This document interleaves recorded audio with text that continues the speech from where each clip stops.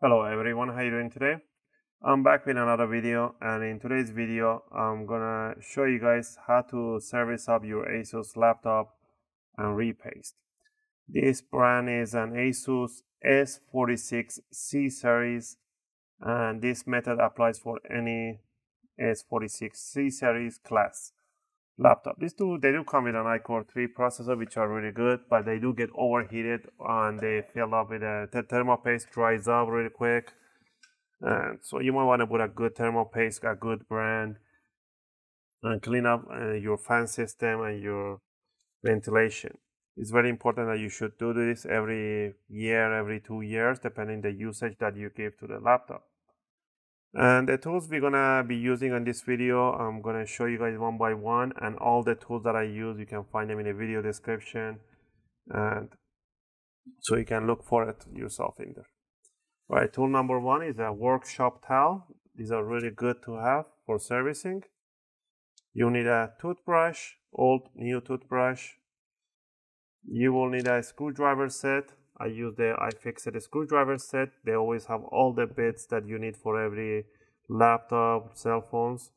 The bits are made out of S2 class steel. That means they're really tough in steel. They will not just go bad. We're gonna use a Phillips number 1. You can get the pro version of this screwdriver set, which will include you an opening tools and tweezers, this and that. Or you can just get a simple set screwdriver, and for the opening tools you can buy a guitar pick, a metallic guitar pick. A metallic guitar pick are really suitable to opening covers, cases, everything else. They are really tough to bend, and soft edges make them really suitable not to scratch the case. Curved tweezers is an optional, but let's see if we might need it, so keep that in hand. And the most important part would be thermal paste. What kind of thermal paste you're gonna be using depending your budget and if you want to go crazy. I recommend you guys to use an Arctic MX4. These are really good. If you want to go a little cheaper, you can go with an Arctic Silver 5, which are still good. You can go over the board and overkill with the Thermal Grizzly Cryonaut, but we're not gonna use this because the client, they just want to pay for Arctic MX4, which is really, really exceptional, really good.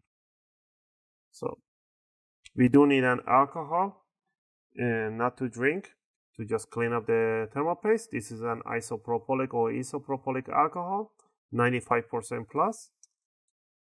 So with all this on hand, we're going to start doing the service. First, you want to power off the laptop. We're going to remove the battery by pulling the trigger and holding and putting it on lock position and slide back the battery. All right, there we go.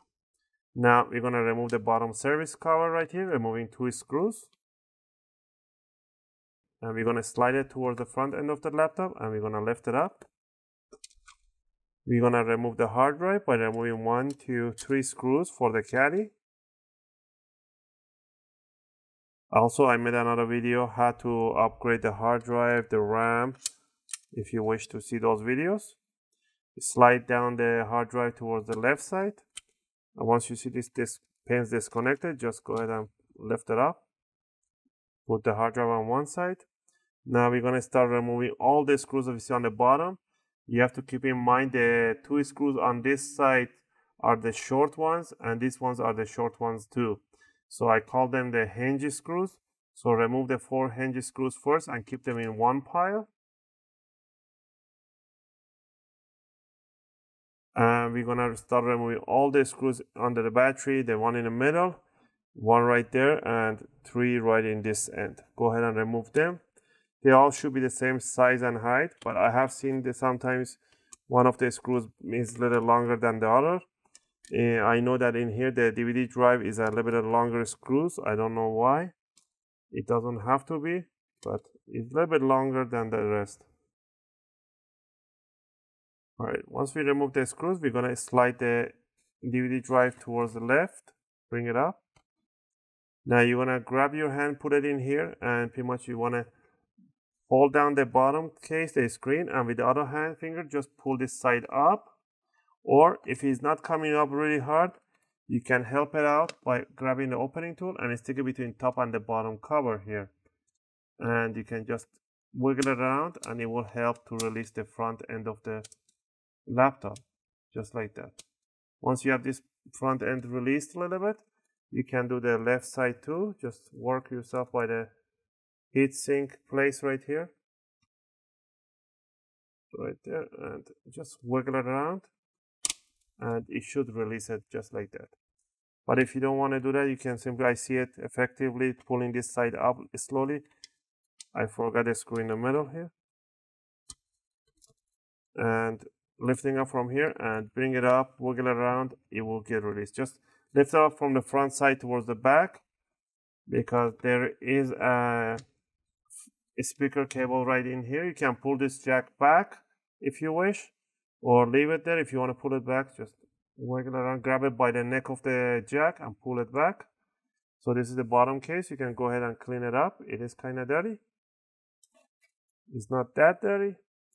And down here we're going to see the fan, the heatsink, everything. There's no GPU in this version.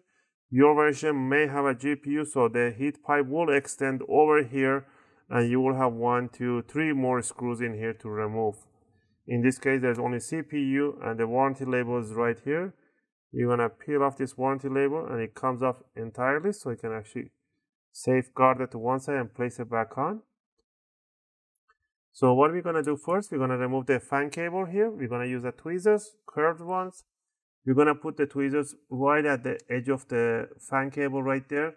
And we're going to wiggle it around and push it towards the left side. And there we go. And once you remove the fan cable, now we're going to remove the screws for the fan. One right there. And one right over here by the jack, and one right this on the tape right here. Remove these ones. Now the fan is loose, but we're still not going to lift it up because we have to lift up the 4 screws for the CPU. So go ahead and remove the 4 screws for the CPU. Now we're going to grab it by the tail and just lift it up gently. The tape will come out, and that's how you remove it. Now, we do need to open up here and to clean up the dust buildup in this. You might have an extra excessive dust in there. It's not just clean up the thermal paste. To do that, we are going to gently remove this tape on top and the bottom side tape too.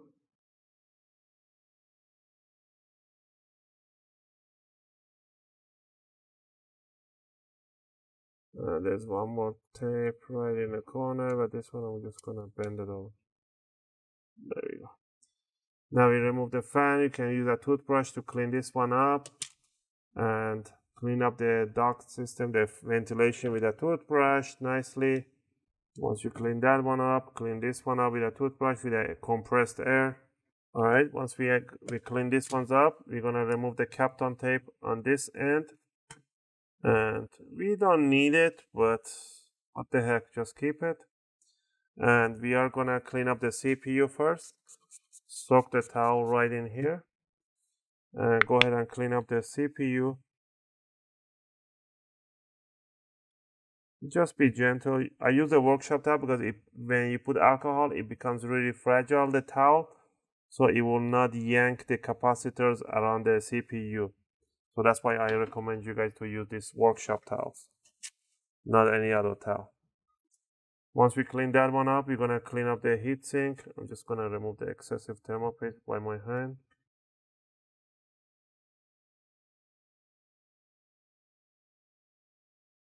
We are going to clean up the heatsink nicely. You do not need to clean up the Kapton tape or anything like that, but what the heck. You're already here. Go ahead and clean it up.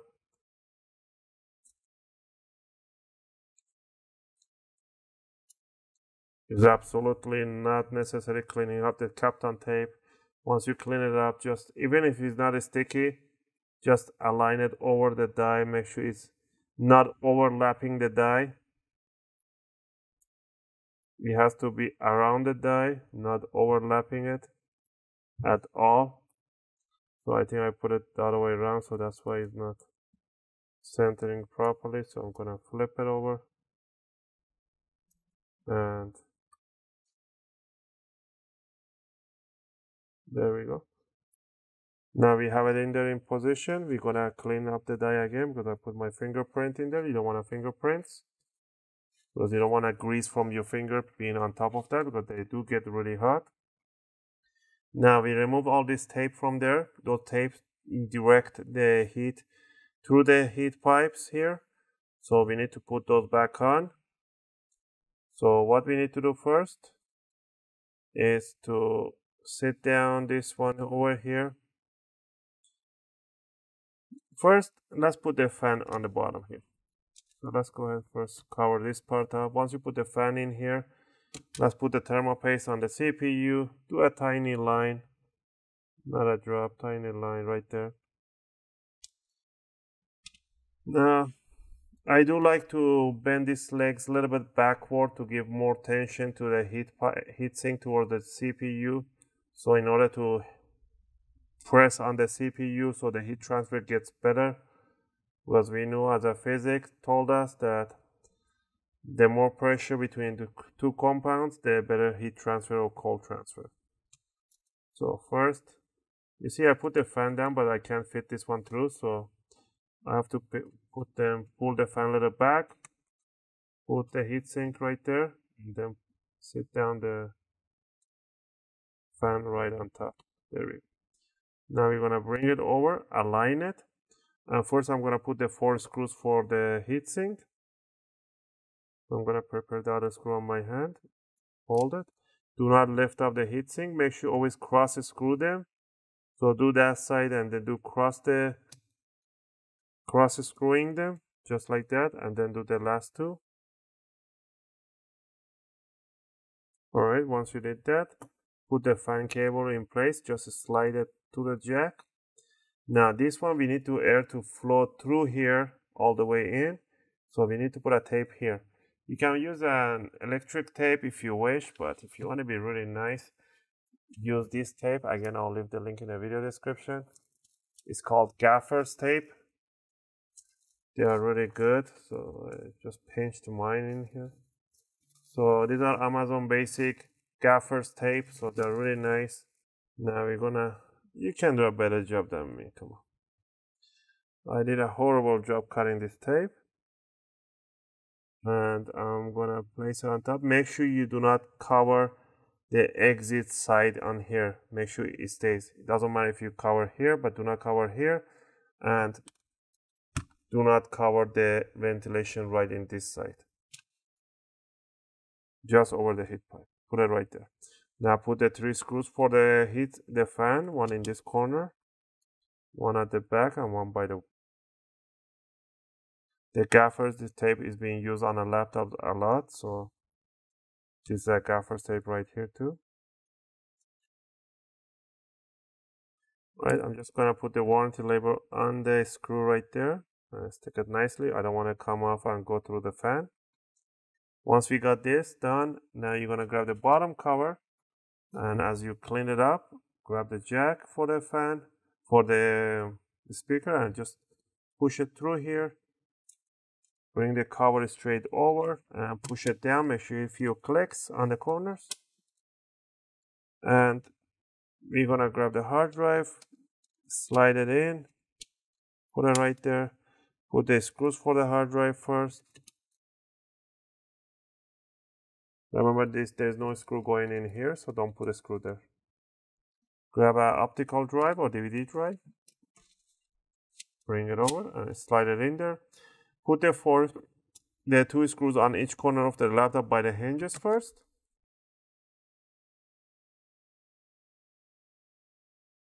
I'm gonna put the longest screw on the DVD drive, as mine is a longer screw on here. If yours is not, then just put it on. And the rest of the screws I'm gonna put on the covers everywhere except here and except here, as they go from the bottom service cover. Again, I hope you guys like this video and helped you guys out to do your own service and cleaning for your Asus laptop. If it did, you know what to do. Click that like button. I really appreciate it. If you want to subscribe to my channel, it will be a great support. If you have any question or request, leave them in a video comment, and I always try to answer them as soon as I can. As always, thanks for watching, guys, and I hope to see you guys in my next video. Just gonna finish up putting up the screws. And you want to grab the bottom cover, put it in an offset position, and slide it all the way inward, and put the last 2 screws on top. And that should be all.